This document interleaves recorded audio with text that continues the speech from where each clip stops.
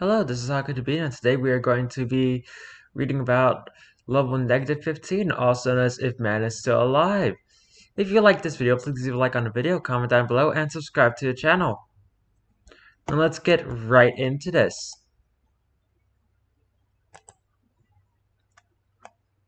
If Man is Still Alive. Survival difficulty, Class 4. Unsafe, unsecure, medium entity count. Level negative 15 is an enigmatic level. Description: Level negative 15 is a vast rust-colored desert, resembling that of Mars or Devon, an island. It is incredibly inhospitable due to intense heat and little to no water or food. Due to this, little information has been gathered on it. Despite this is probably the longest level I've read in a long time. When you first enter the level, it may seem as if it is empty. However, if you survive and travel long enough, you will begin to notice bright silver buildings and constructions created by the steel. Now, what the heck is the steel? These buildings are bizarre architecture and there is no conventional entrance into them.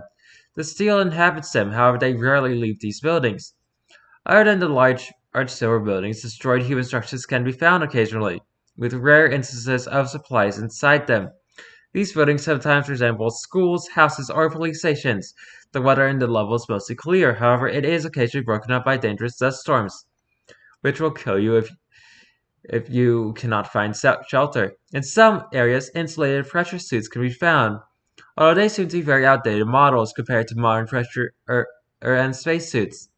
These suits are used by the Meg to preserve cold body temperatures when exploring and have made it significantly easier to survive for long periods in this level. These suits can be found in buildings or occasionally worn by the corpses of other explorers. Well, that's concerning.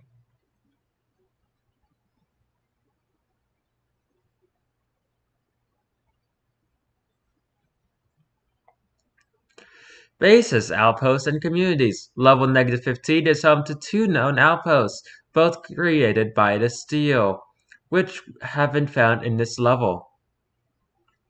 Home Alpha. It is supposedly the main outpost. It has a factory for the creation of more steel through unknown means. The population is roughly 20. Newly created steel are sent to level 2. Hope Beta. It is a support base made in the event Hope Alpha is destroyed. Base is populated by 13 members. Hope Beta members have been interviewed by IMEG various times. Members of Hope Beta have not proven hostile. Photographing of enslaved pressure is used by the MEG while exploring this level. If you'll take a look. Very interesting.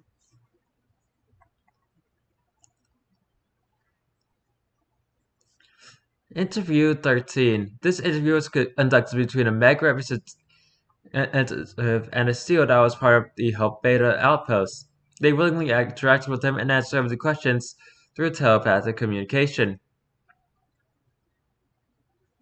So they're interesting 90. That's good to know. Begin log. Interviewer is researcher Samuel H. Interviewee, an instance of NC90. When did your people end up at this level? We arrived shortly after the beginning. Our presence in this level was not intended. And why did you stay here? It did not support the life of any other creature other than the steel. So you stayed because there were no threats? Correct. However, the human species has found a way to persist, despite believing it to be impossible.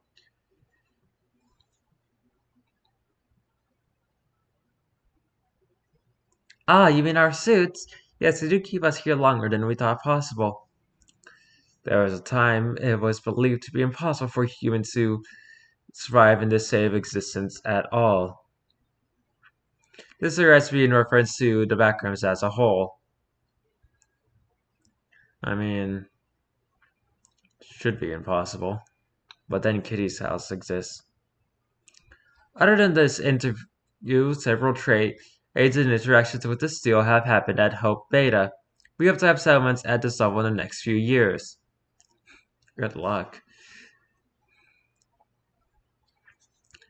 Entrances and exits. Level -14 is notoriously hard to exit. However, it has been proven possible. Various MEG operatives have managed to skip to the level in the past. Entrances. Level -15 can be entered through the various doors in level -1. Any door in level -1 that leads to level -15 will have a red insignia painted on it that resembles that of the Reverence's logo. I cannot speak apparently.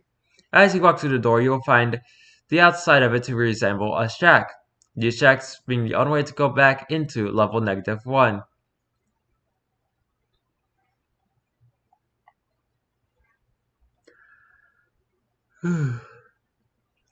Exits. The first person to ever escape this level on record was an explorer who managed to survive in this level for 3 days, without an insulated suit before escaping it by entering a shack that appeared in the middle of a dust storm. This shack led back into level -1. These shacks are the only known on exit back into level -1. However, they are extremely rare, and you will likely only find one that you used to enter the level in the first place, meaning that it is crucial to not forget its location when exploring in this level, well, if you decide to do so at all.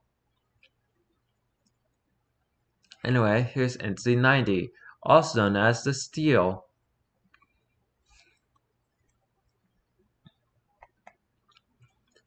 NC90, entity number 90. Habitats, native to level -15. The Steel has spread to most populated levels. And here we have a picture of a member of the Steel performing music on level 11. Huh. That's a pretty cool look. Description: the Steel are sentient machine-like creatures made from various hard metals.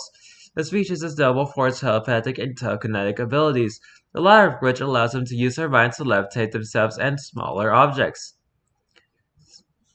Steel scholars and other researchers have investigated the mechanism driving these powers. However, this research has not reached a definitive conclusion.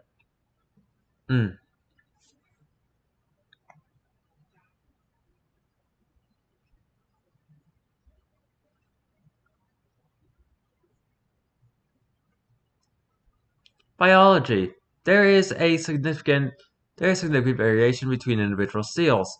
The species has no natural reproductive process.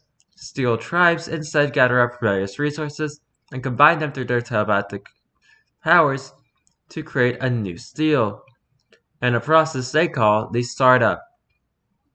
These steel do not age, but can be killed if subjected to enough damage. Individual steels vary in height, ranging from 4 to 8 feet, correlating with the number of different metals in each individual. Steels often change their appearance by adding or removing metal, or by painting themselves different colors. The steel do not communicate verbally.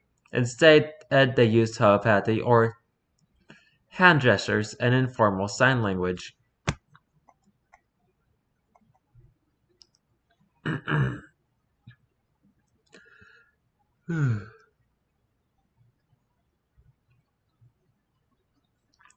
History. Steel historians believe that the founding members of their communities within level -15 eventually perished due to various environmental hazards.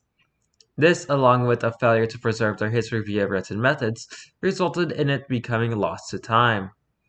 A large part of the Steel's modern culture is dedicated towards recovering this history and gathering more information surrounding their origins. Even now, they have no knowledge of how their species entered the backrooms, or where they came from beforehand.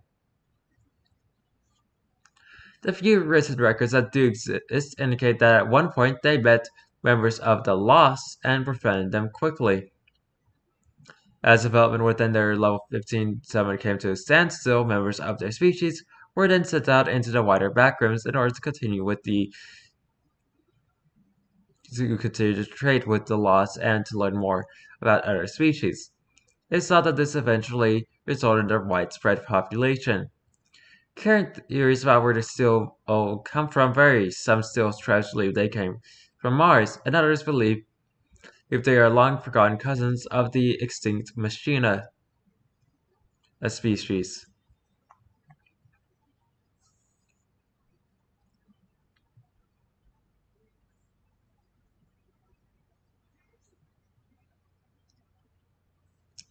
The Steel are generally well-respected scholars and often work with the MEG and other groups in general, while they work towards the mutual goal of learning more about their own species, though individual seals have contributed to a wide range of research.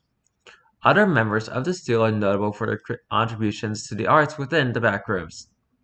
The construction of certain human settlements often rely on steel aid, as their levitate abilities are extremely useful for lifting and carrying heavy resources. Music performed by the steel is considered its own subgenre. They can operate multiple instruments at once when using their telepathy, effectively turning a proficient steel musician into a one-man band.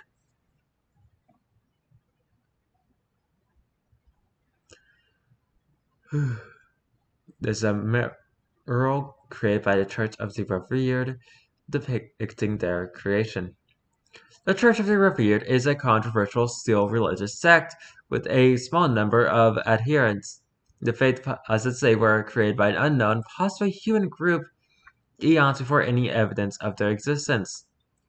Reputable steel scholars disdain the revered and emphasize that religion conflicts with the steel's historical accounts of meaning the lost, as well as the lack of any human records regarding the steel's creation. Behaviors. In general, the seal are friendly and intelligent. Their upbringing and culture are, encourages familiarity with the backrooms and cooperation with other species, and tends to emphasize qualities like analytical thinking and logic-driven action. The Meg is committed to assisting the seal in rediscovering their history, and research remains ongoing. Huh. No do's or don'ts, it seems. However, I am curious about the Lost and Machina.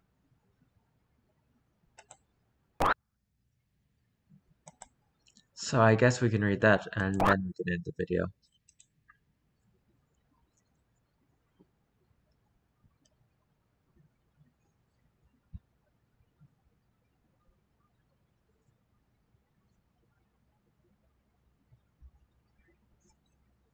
The Lost. Who are the Lost?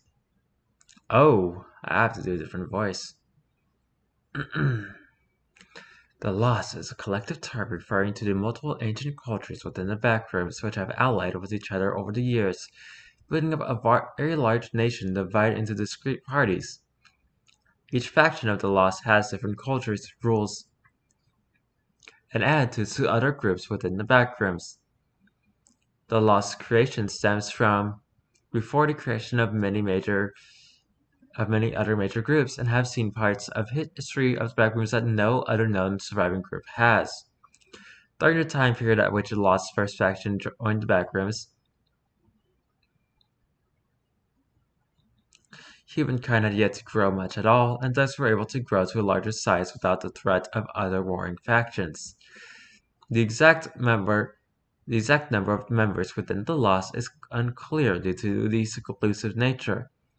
However, may be anywhere from 50 to over 500 individuals. Relations with the Lost should be held in high regard, as war with any one part of the faction means war with the entirety of the group, due to their bond in arms.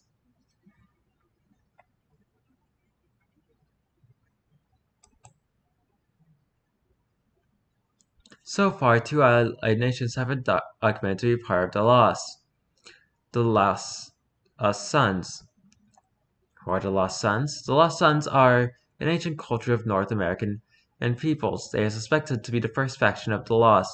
The Lost Sons are made up of North American civilizations such as the Mayans, Inca Empire, and some Native American tribes, like the Sioux. I'm not sure if I pronounced that correctly. However, some refuse to join the Lost due to differing cultural beliefs. They are among the earliest people to have discovered the backrooms and are thought to be the oldest still alive, still surviving group within the backrooms. They predate the MEG and other groups in the backrooms by centuries at least, though the exact age is nearly impossible to tell. The initial tribes formed when the various groups and tribes presumably entered the backrooms at around the same time, eventually forming an alliance with each other with the end goal of returning these with a civilization they had lost. As time passed, they failed to find exit and began to live off the land, slowly indoctrinating other groups and individuals over the years in secrecy. For a long time, the Meg and other broader backrooms communities were unaware of their existence as they kept primarily to themselves. In time, alliances would be made with the other communities and groups to work together in the backrooms. However, the Lost Sons were considered the first true Lost Society.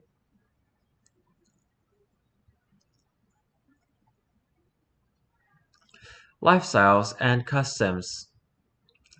The Lost Sons live a largely nomadic lifestyle, splitting into groups and spreading throughout one level until eventually uniting after an often multi-day hunt has occurred.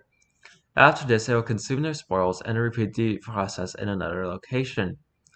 They typically hunt in levels 1, 3, and 5, although are not opposed to hunting in other levels given the choice. The Lost Outposts are initially set up when they first make it to a level, though it is not recommended to enter one of these outposts intentionally. If one wishes to join the Lost Sons, they must show a demonstration of physical prowess and a genuine desire to live like they do. The first and hardest step is finding a leader who will willingly oversee the Wanderer's training. After this, they will usually assign some sort of hunting mission that can range from killing a skin stealer to making a journey to the hive. After this, you will have to learn the Lost language and then go through one successful hunt with other Lost members.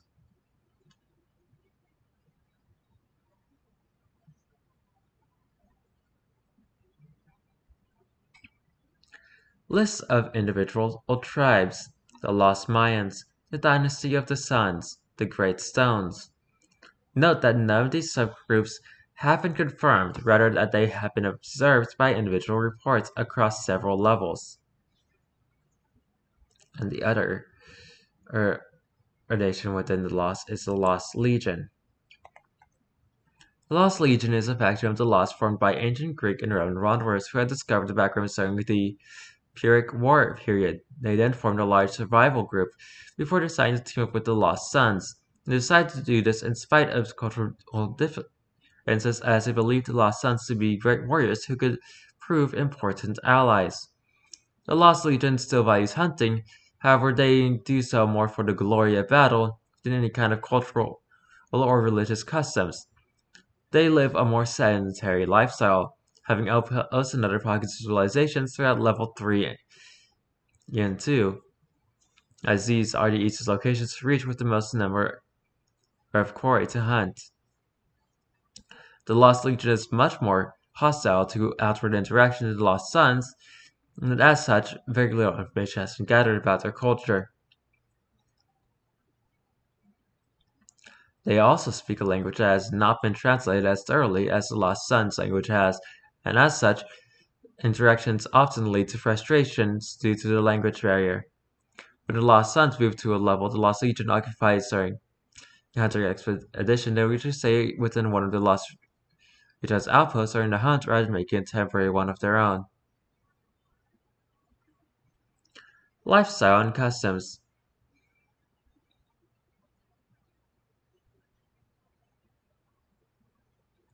The Lost Legion lives a lifestyle similar to ancient Greek society, however they allow the worship of either Roman or Greek gods and find them mostly interchangeable.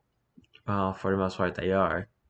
Slaves find that the Romans and Greeks were forced to work together to escape the backrooms at the beginning of their entry, and since then the two cultures have mostly formed into one cohesive group. The Lost Legion has been in war with various other groups in the past, however, have never acted on these threats, as it would involve the greater loss and hurt the reputation of the Lost Legion within the overall group. List of individual groups. The Lost Legion uses a warrior-based group system in the event of war. Hunters and the general population do not form into tribes like the Lost Sons, the Bronze Elite, and Poseidon's Fury.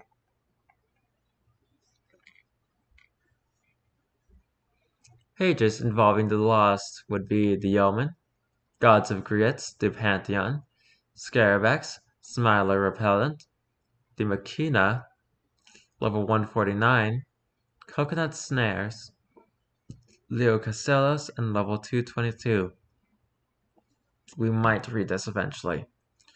Anyway, now for Entity 189, the Extinct Machina. Entity number 189. Habitats extinct, formerly level 2. The Machina were an ancient species of partly cybernetic entities, which were loosely related to the lost. Due to circumstances which are as of yet unknown, this species went extinct about around 200 years ago. Evidence of their culture, interactions, societal behaviors, and subsequently their existence have been provided by the lost and other parties. What we know to be true about the Machina is actually quite little. They seem to be the most widely spread out race in the backrooms, previously to humans having mastered the art of no-clipping and to and from a variety of levels. Their home reside in level 2 have been slowly evolved from an animalistic species into the sentient and highly advanced cybernetic race that they were previous to their extinction. Ancient depiction of the Machina drawn by the lost. They look like a futuristic robot, actually. Dang. They made friendly contact with the Lost early in the group's starting years, and they were known to trade resources and shared their knowledge about the backrooms with them. The creatures walk lightly and with elegance. They know much more about the place than we do, although they do not claim to hold such knowledge. They treat us kindly for now. As such, it is only just to deliver such kindness in return. I wonder, however, where these beings come from. They seem to be connected with these walls, almost as though they were a part of them before. Ancient lost tech on the Machina. Here's a variety of mechanisms that were used in the Machina that were used in their suits. Looks like gears. I'm not sure what that is. It's fairly interesting. Biology. The Machina were vaguely humanoid, but they enclosed themselves in large metallic suits, which they wore for the entirety of their lives. These suits had a bulky, elaborate design, and which utilized extremely advanced technology, which was not understood by anyone other than themselves. The species also wielded small, human-like patterns to the front of their visors, so they could share similar appearance with the lost and not seem off-putting. I imagine that makes them seem more off-putting, because humans are actually designed with a slight fear of things that look human but aren't quite human. The true form of the Machina is incredibly unclear to modern historians. Any creature's culture, however, the species was not considered alive until they had been put into their suits, and so depictions of their natural forms are exceedingly hard to come across as it was considered taboo to depict them as members of their society. The materials they would use to create these suits were gathered from places like level 2, and they had almost survived the level, cleaning up the rare resources which they used to create these cybernetic enhancements with towards the end of their arena of the backrooms. However, it is unknown whether or not these creatures were born naturally or manufactured in a more robotic sense. In general, the species housed technology that was revolutionary for its time and especially hard to replicate even in the modern backrooms era. Their machinery may have been comparable to that seen in the front rooms, but much more alien in nature. It is also believed that the Machina used rudimentary forms of spears and pikes as weaponry when needed. All the species had been working on an early version of what could be considered a gun, this being a small pipe that could launch flaming projectiles. The species deemed it too resource heavy to bother using.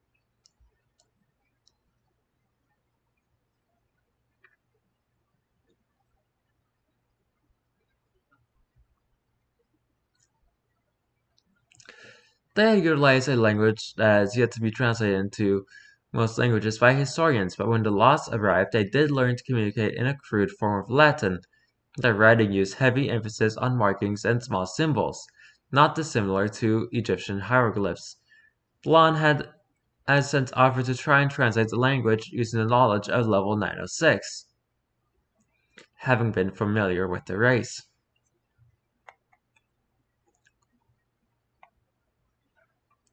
Culture. From what it seemed, the Makina had a culture completely defined in the backrooms. The race had never even been outside of the backrooms itself, having lived in the backrooms for the entirety of the time that they were active.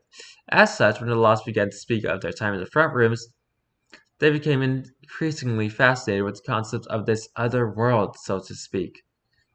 Towards their disappearance, they had begun drawing large and magnificent tapestries of what seemed to be their depictions of environments in the front rooms and would show this to newborn members of the species.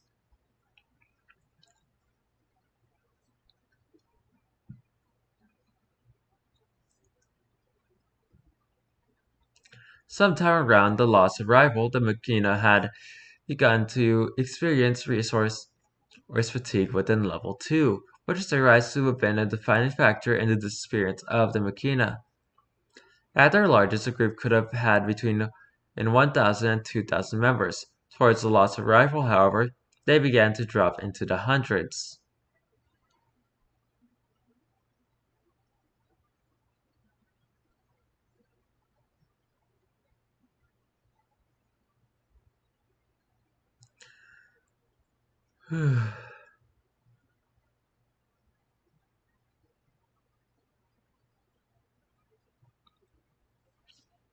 They seem to believe that their offspring can only be created within the walls of the second area.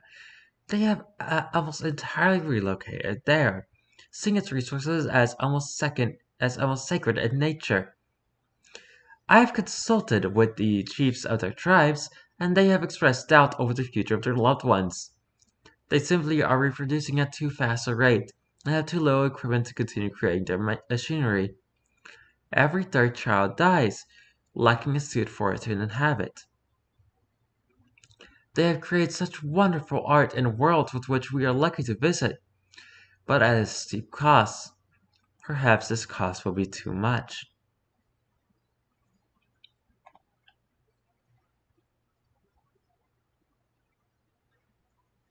Here's a surviving drawing of the Great Answer, which is what we're going to be reading about. And it makes no sense. Or at least it's hard to depict what it is. The Great Answer. In the last months of their existence, they began to speak of something they called the Great Answer. Scholars had claimed that a solution had arrived, solving their broadest questions as to the nature of their existence, which had gone unsolved for centuries. They said that this could rescue them from their recent famine and potentially give them enough resources to create more machinery for centuries. At one point, they even declined resources from the Lost, believing the Great Answer would supply them. Soon, they began to draw art of figures descending from bulbs of light within level 2, reaching out to them in an almost biblical connotation.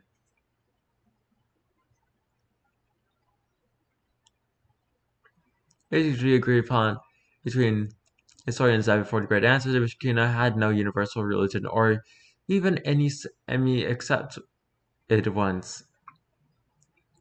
Only a small amount of time after the fate of the Great Answer side spread would the Machina disappear forever. It is believed that the knowledge of such a place like the front ribs was inherently contradictory to everything the species had known up until that point in their lives. Knowing that the background was simply an imitation of a pre-existing place seemed to cause a species-wide existential hysteria, which may have led to such a willing acceptance of the Great Answer.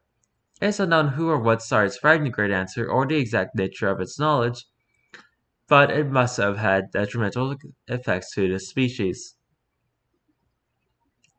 Maybe, when you go to the back rooms, do not talk about the front rooms, aka the world where you come from, as that will only hurt residents of the back rooms. Disappearance and impact.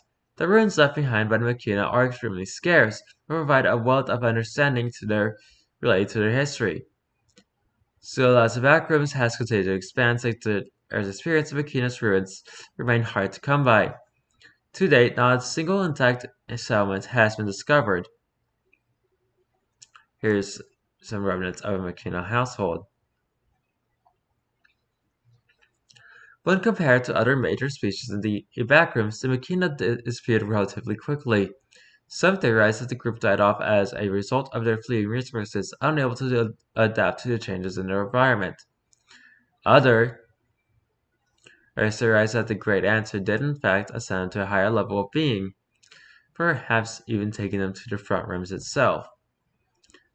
As someone who lives in the front rooms currently, I can tell you that there are no Makina.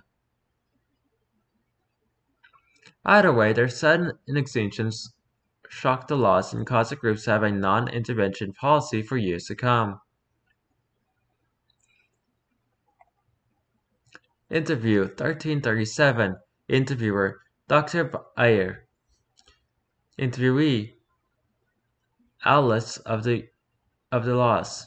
And I know I did not pronounce that correctly, because I don't know how to pronounce their names.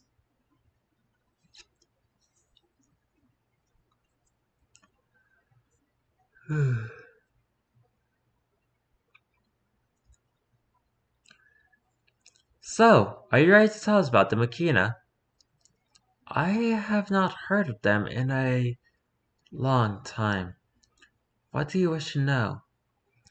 We've heard from your other historians that they were fairly amicable. What was your personal experience with them? Alice smiles to himself. They were scholars, artists, musicians. They created instead of destroyed. There are at times brighter minds than us, and yet they still knew so little of the world with which they inhabited. In time, however, this lack of knowledge consumed them. We came from another world, and it scared them beyond belief. They wanted answers, a god to believe in, some sort of creator to explain such horrors.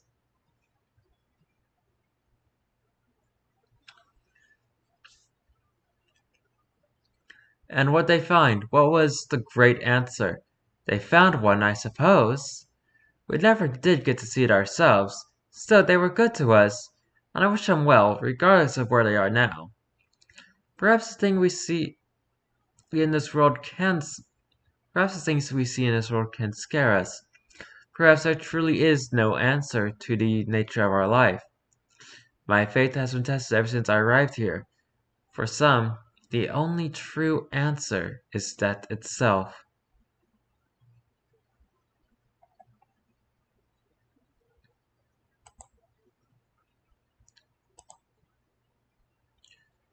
That was a lot of history for the backrooms. All because of a level. What was it? If man is still alive. Yay, we got lost on a whole entire journey because I got a little bit curious about who the Lost, the Steel, and the Makina were. I should do that more often.